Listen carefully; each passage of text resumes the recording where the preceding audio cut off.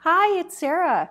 So, it's been requested that I do a what you need to know card pick. And this is a little bit different, as in I'm doing 3 cards and you decide which one is the message that you need, and then you'll watch the reveal. And you may need all 3, actually. I am using the traditional Tarot Rider-Waite deck, and in the middle you will see the Oracle card from the Soul Coaching deck by Denise Linn. And this is going to show us basically what we need to know anytime that this video comes up. Take it as a sign that this is a message that your guides, your angels, your ancestors are trying to tell you, okay?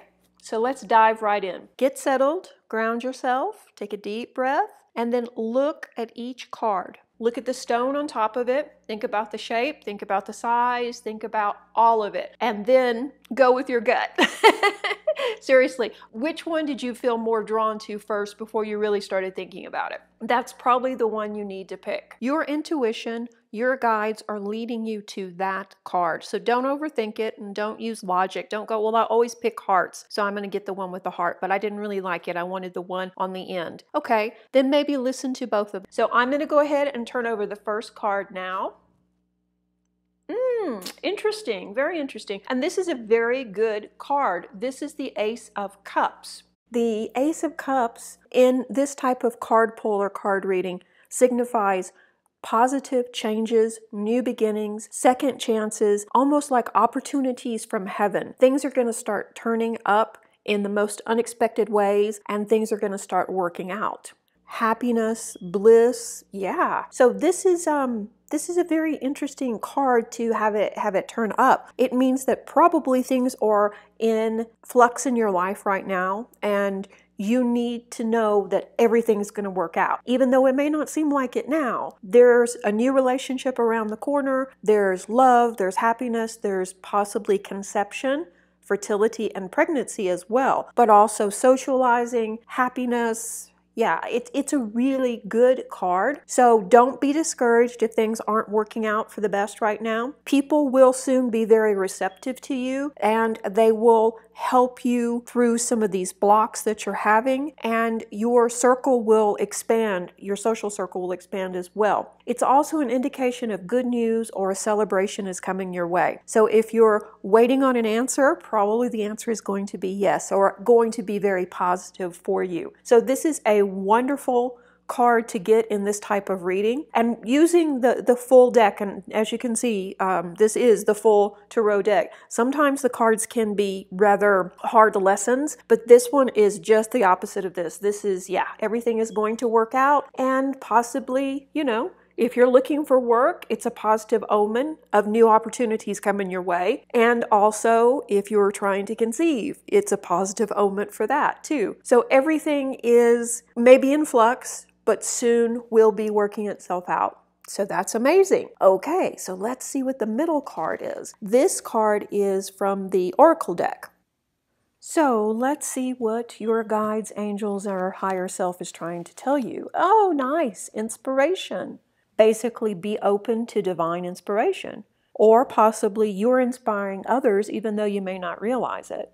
Sometimes we get so caught up in our own life that we forget that other people are watching us, or looking up to us, or maybe watching our struggles, and we could very well be inspiring them without even knowing it. It's not an ego thing, it's more an inspiration. Being an inspiration for someone else means more than just, oh, they want to be like you. It means more in the general area spiritually of they're happy for the progress you've made and want their own progress. So it's not a jealousy, it's not like taking it away from you, it's more wanting their own. But they also see that you're doing it, so if they can do it, you can do it. And you know, that's what I always say, if I can do it, you can do it, right? So take this as that sign. If there's something that you're waiting to do, or something you've been putting off to do out of fear, or maybe you didn't feel quite ready, take this as that sign. Go out there and do it. You can do it. Be someone's inspiration. And also take this as an opportunity to really kind of sit down with it and see how far you've come. Look at the progress you've made. Because like I say too, we get caught up in our own day-to-day and we forget these things. We forget how much work we've done and how much progress we've made. And I feel also we need sometimes to invite in this energy of creation or inspiration. And once we are open, this energy can flow in and change our lives in ways that we would never expect. Even if the motivation that occurs seems maybe unusual or strange, it's okay. Welcome it and just work with it. Because it's all about fresh ways of viewing the world, changing your perception, moving out of your comfort zone, and opening yourself up to this big flow of energy that's surrounding you, because through this type of inspiration, we make those changes that we really need to make. We get out of our comfort zone, we get out of those ruts, we meet those new opportunities head on, and our life changes. So that's really what this card is about. The affirmation for it is, I am receiving divine inspiration right now, which is really powerful too, isn't it? So if you are feeling stuck and like things aren't quite working out, maybe this message is more along the lines of open yourself up to this type of creative inspiration by doing something different. Change up your routine, change up what you eat maybe. Spend time outside in nature, or maybe even try meditation or automatic writing. Just really break up the routine and be open to the possibility of being inspired, okay? It's really a pretty good card too. So just keep that in mind, that if you're, like I say, if things aren't just flowing like you want them to, that it could be that. You could just kind of be, slightly blocked. This card also has to do with the 3 lower chakras too. So you might check and see if maybe you have a block there. Okay, so that's not bad. That's not a bad card at all. Let's pull the third one. Are you ready? Okay, let's pull the third and final card. The 10 of Cups. Well, all right, as you can tell by the picture on this card, this is a very, very positive card.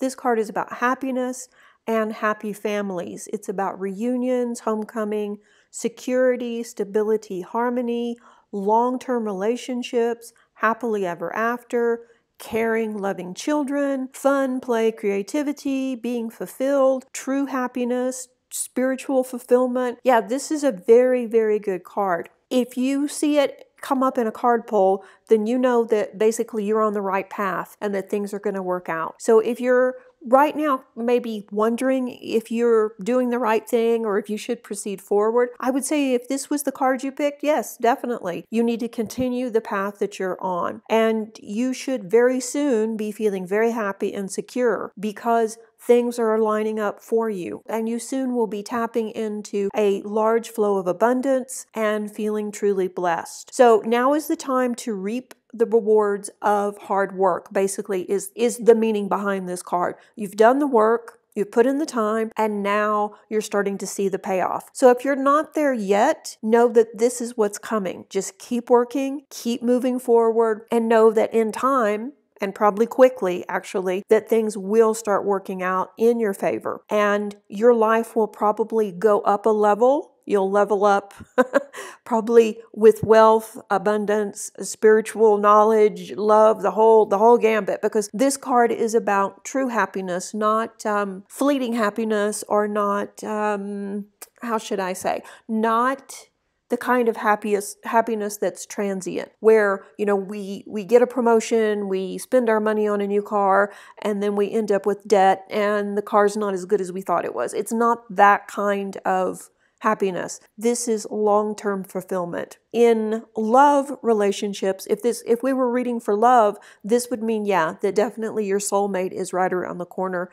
But this is not a love reading. This is just what your higher self, your guides, your spirit guides, your angels want you to know. So taking it in that context, you're on the right path. Just keep working, keep moving forward, and very soon things are going to start working out in ways that you never saw coming. And it will be lasting happiness, fulfillment, and generally everything you've probably ever dared to dream about. So that was a wonderful card. Looking at these 3 cards together, we can see that each one of them was very positive. And normally A lot of people are afraid of the Rider-Waite deck because there are a lot of cards that have harsh meanings, as I said in the beginning of this video, but there's also a lot of good in this deck too. As you can see, these two cards on the end were very good, and the middle card, the Oracle card, was also very good too, but these two cards were especially favorable. So if you pick the first card or the third card, yeah, things are really going to start working out for you soon, and I'm so happy for you. Okay, so I hope you found this helpful. If you would like your own personal reading, you can, of course, always find me at Serenity. And once again, thanks for watching, and if you haven't already, please subscribe. We want you to be part of the Serenity family. Reiki blessings! Bye-bye!